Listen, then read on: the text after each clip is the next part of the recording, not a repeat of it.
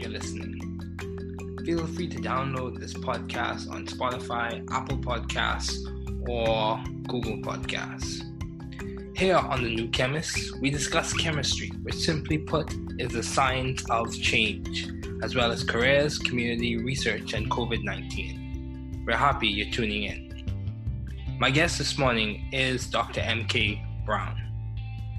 Thanks for joining me this morning. It is good to hear from you. Just briefly, I'll inform my audience about you.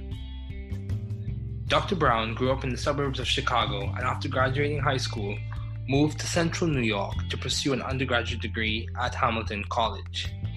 Here, Dr. Brown became interested in organic chemistry by working in the labs of Ian Rosenstein. Upon graduation, Professor Brown moved to Boston College and received his PhD in organic chemistry with Professor Amir Hoveyda in 2008. After completion of his graduate studies, he began a Ruth L. Kirschenstein National Institutes of Health funded postdoctoral fellowship in the laboratories of the Chemistry Nobel laureate E.J. Corey at Harvard University. In 2011, Dr. Brown joined the faculty at Indiana University. Please welcome Dr. Brown.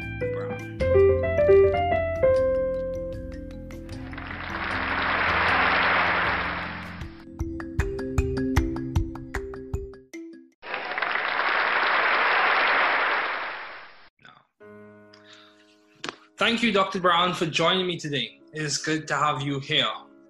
Thank you for inviting me. Yep. So, what have been your long-standing interests in the field of science? So for me as an organic chemist, I'm really interested in the synthesis of complex organic-based molecules. And one of the long-standing interests that I'm trying to pursue within my career is trying to develop ways in which we can do scalable synthesis of complex molecules. Oftentimes, complex organic molecules are very difficult to prepare in sufficient quantities. This is important mainly for the pharmaceutical industry, as complex organic molecules are often used as drugs to treat a variety of human ailments. So I'd like to be able to think about ways and develop ways in which we can try and make these important molecules on large scale. Okay, yeah, that's very good. It's very good. So how do you maintain a view of the bigger picture in your career and in your life in general? So while my interest scientifically, at least, is thinking about scalable total synthesis, one of the bigger picture things that I think about, at least as being somebody at a university, is actually training of graduate students. Oftentimes my students proceed to careers in the chemical industry, oftentimes in the pharmaceutical industry. So I see as one of the primary drivers of what I do here is to train students to ultimately go into those careers and there also make significant advances in whatever field that they choose to be in. In all honesty, it's one of the things I'm most proud of is the positions that my students get once they leave my group. And I love to see them develop over the years and doing fantastic things. Yeah, that's very good. And that's very important as well. So how have you maintained vision and teamwork in your environment? So how do you maintain that? Yeah, so teamwork, I think a lot of it is having a lot of group events. So whether that's just group meetings where I constantly talk to my students, I'm always walking through lab, talking to students about their research, and I often like to have several students sort of talk together. I think that sort of brings together sort of a collegial environment. And when students know what other students are doing within the group, they can often, help each other try and solve some of the difficult problems that they have. And one of the things that I think is also important, not only is scientifically, trying to advance here through a collaborative effort, but also like trying to have some fun with this, right? So we do like to have some group activities and do fun things outside of the lab, because we're all people and we like to do other things, and so trying to get to know your lab mates on maybe more of a deeper level, not just on the purely scientific level. So I think sort of the combination of those two things. So it's perhaps cliche to say this, but we like to work hard in lab, but also play hard and have fun with each other. That's good. That's good. So if you had to describe one aspect or one feature that complemented to your success as a student and now as a professor, what would you say? How have you been so successful as a student and now a professor?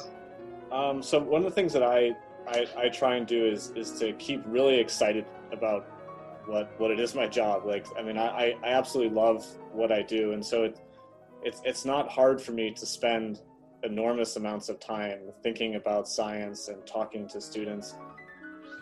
Like, I don't mind it. I don't get burnt out that easily from spending a lot of time on this. And I think for me that just keeps me driving, keeps pushing forward. Like, I'm always thinking about the next steps of a project, or talking to students about the next step of a project, or even at the end of a student's PhD, I'm thinking about, well, what kind of careers can they pursue? How can I help them achieve what they want to achieve in life? So it's just, yeah, an absolute passion for science, frankly.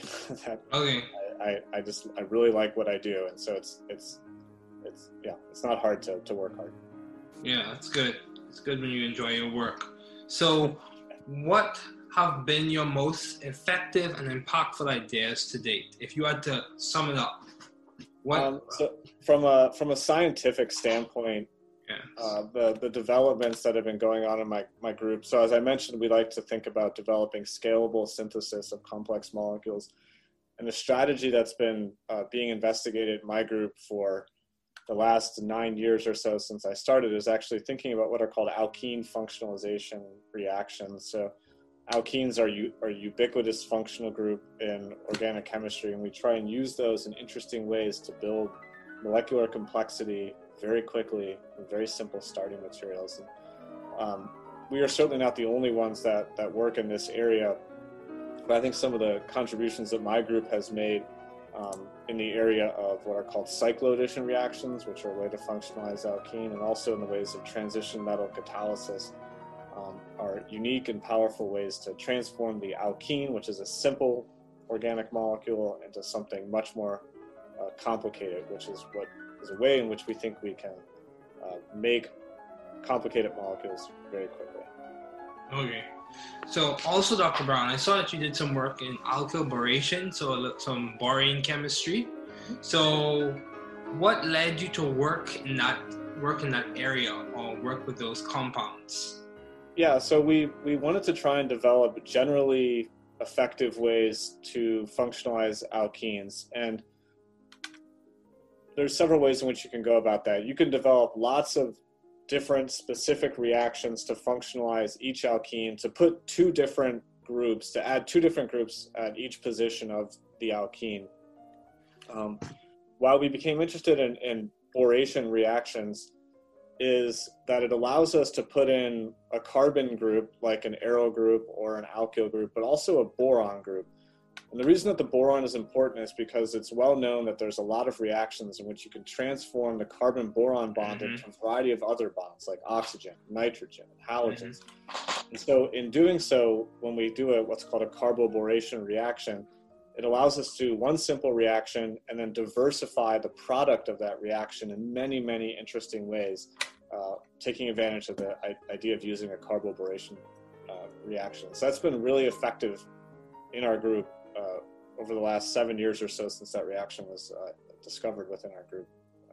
Okay.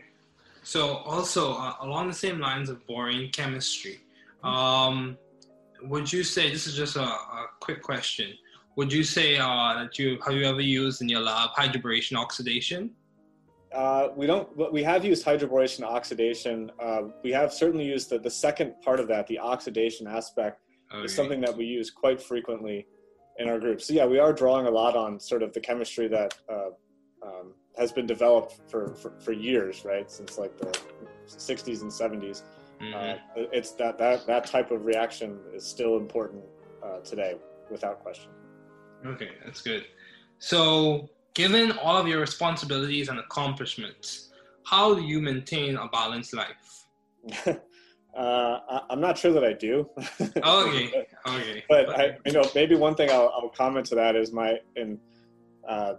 being an assistant professor is a lot of fun, right? I get to come in and essentially do whatever I want, but it's also difficult largely for that same reason, right? Is that sometimes you don't necessarily have direction. And so early on in being an assistant professor, since you don't have a lot of direction, a lot of people, and myself included, just think that the more I work, the better things are going to get. Like if I just keep dedicating time, more time, right? But we all have only a finite amount of time. There's only so many hours within a day. And so you often sacrifice other aspects of your life in trying to dedicate everything to one specific cause. And in my case, it was, being an assistant professor, trying to get tenure and advance in academia. Something that I've come to appreciate over the years as I've been in this job now 9 years and progressed through tenure is having a balanced life actually leads to to greater productivity. So early in my assistant professor days, I didn't necessarily exercise all that much. I think I didn't spend as much time as I wanted, perhaps with my family, especially my young children at that time. But now I exercise more, I spend a lot more time with my family, and I feel like my productivity is actually increased as a result of that. And so it's hard to make that switch. And I completely understand it when assistant professors just say that they work a lot and to try and advance the next step. But I don't think that has to be the way. I think you can achieve balance and one can be productive. And so I'm certainly trying to work to that. I'm not perfect, but it's something I've learned, especially over the last several years. To have a balanced life leads to greater productivity. Yeah, that's very true. And one thing I've learned when it comes to balance is perspective. Even though there is a general baseline for what you would consider to be balance, balance many times is respective to the person in terms of what I'm working on and what I find when I'm able to rest doing and stuff like that. So I think that's absolutely true. And people have different interests, right? They have different commitments in their lives. And so, balance is not the same for everybody, right? And exactly as you said. Yeah, that's very true. So how did you find, or how are you seeking to find the right environment for you to thrive scientifically and intellectually? I think having a collaborative environment is one thing that I try and strive for within my group. And as I mentioned before, I think a lot of that is through students working together to achieve a common goal. And everyone has their individual research projects within the group, but we are working together as a unit to keep things moving forward. And a lot of sort of the overarching goal to keep a research lab running is it's unfortunate, but it's true, is that money is driving science, right? And so there are grant cycles that we do have to hit every 5 years or so. And so everybody in the group is trying to produce, really excellent research, not only for their own careers and advancement of themselves and advancement of sort of the greater societal good of just developing interesting reactions, but also trying to develop things that are exciting enough to the broader organic chemistry community, such that we can get another round of funding and continue what we're doing. So as I mentioned before, having a collaborative environment, everyone working together towards a common goal, I think is really important to do that. Yeah, so synergy is important. The common expression, the 1 + 1 = 3. Yeah, exactly. Yeah. So what were some of the highlights? If you had to list a few of the highlights, what were some of the highlights of you working with the Chemistry Nobel laureate E.J. Corey? What were some of your highlights? Working with Professor Corey, some of the highlights really were just talking to him about science. So he'd always come down to my lab, every day or two, and we'd just start talking about science. And we wouldn't necessarily talk about the research that was going on at that very time within my fume hood, but he'd often just sort of sit down at the desk next to me and just start talking about some idea he had, or just sort of wanted to get my input on something that he had read. And he'd always sit down next to me, and he'd have this file just of papers, and he'd always just sort of sit down and just start writing stuff, and we just sort of chat about whatever he wanted to talk about. And so I thought that was really exciting, that he just wanted to talk about science, and it was just about science fairly broadly as well. And so I've tried to take some of those types of ideas and actually translate that to my current group, and just trying to talk to my group about science as much as possible, not necessarily about their project, but just sort of about things or topics in organic chemistry. Yeah, that's good. I think it's really enthusiasm for science is probably like the biggest thing I've taken away. I mean, Professor Corey is now 90 years old and he's still going strong. So that's commendable. Yeah. So why did you choose chemistry as a field to major in your undergraduate and then later on? Why did you choose chemistry? So a lot of it comes down to problem solving. I really like the idea of problem solving, and I like trying to approach problems in a logical way. And I felt chemistry, I could do that, right? I mean, we can't see molecules, but we certainly have a lot of ways to detect molecules. And I like being able to think about things on a molecular level and trying to devise solutions on that. I think that's really interesting. And organic chemistry in particular, I found to be really exciting from the problem-solving aspect of it. So that sort of started in my sophomore organic chemistry classes. I started to get into research fairly early on as a sophomore, junior, and ultimately a senior. And that really translated into graduate school, where I think my love of organic chemistry really sort of hit in first year of graduate school. And it was largely due to my mentor in graduate school, Professor Amir Hoveda. He really sort of was just super excited about science, and that really was inspiring to me and carried me forward. That's good. So if you had to give some advice to those wanting to pursue the field you're currently studying in, what advice would you give if you had to give some advice? I tell this to a lot of incoming graduate students, especially ones that come for a recruiting weekend, is that you have to love chemistry, especially organic chemistry, to try and pursue a PhD in organic chemistry.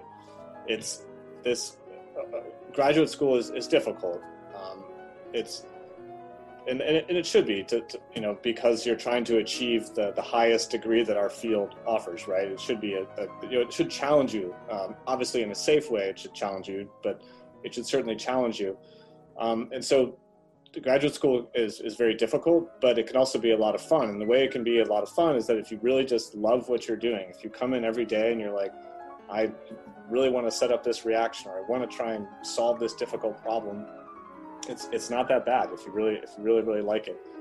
If you don't really like chemistry or organic chemistry specifically in my field, then it's going to be really difficult. Coming in every day, setting up that reaction, it's just not going to be a lot of fun, and I would not recommend it. So graduate school is a choice that should not be made lightly. It's something where you should really sort of think deeply about it before you get involved in it, and then once you've realized that you're all in, then I think graduate school can be a lot of fun and enjoyable experience.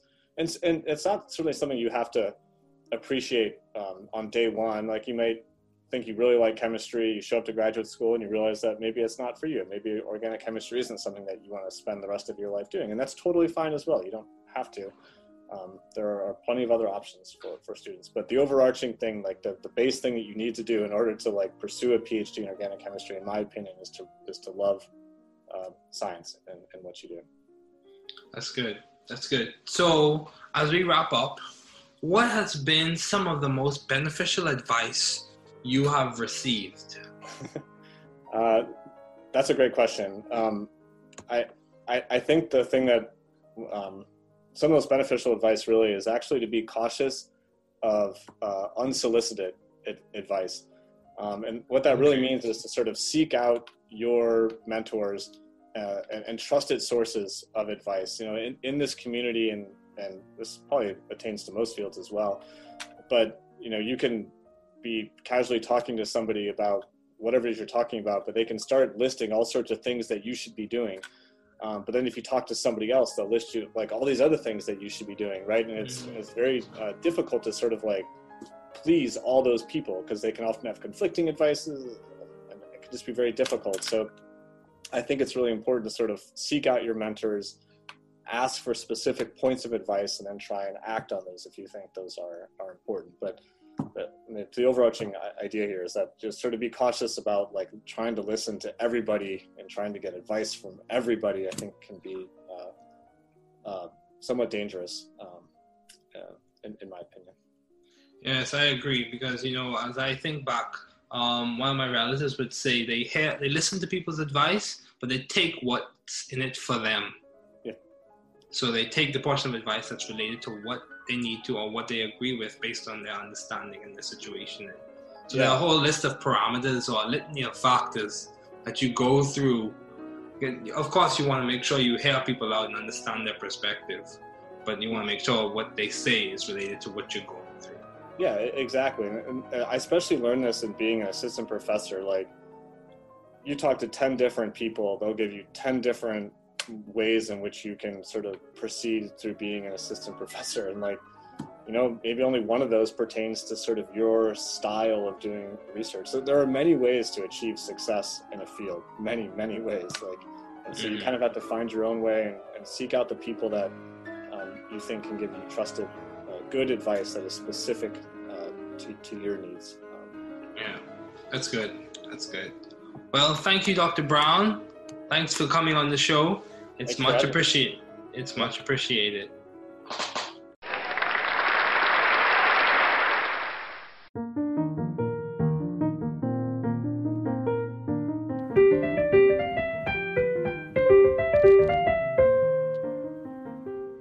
Thanks for listening. We're glad you were able to tune into this podcast. Once again, this is The New Chemist, where we discuss chemistry, which simply put is the science of change, as well as the other sciences, careers, community, research, and COVID-19. Thanks again for listening. Note, the views on this podcast represent those of my guests and I.